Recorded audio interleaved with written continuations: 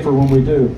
I believe in fiscal responsibility and balanced federal budgets and low taxes and economic growth. And let me say from my heart of hearts, with gratitude to your state legislature and to your great Governor Kim Reynolds, I believe in the sanctity of human life, and if I'm your president, we'll be a champion for the right to life from the Oval Office. The truth is that some of the people that will stand on this soapbox have a different view on those issues. But that's why we have debates. That's why you all count the votes in the caucus.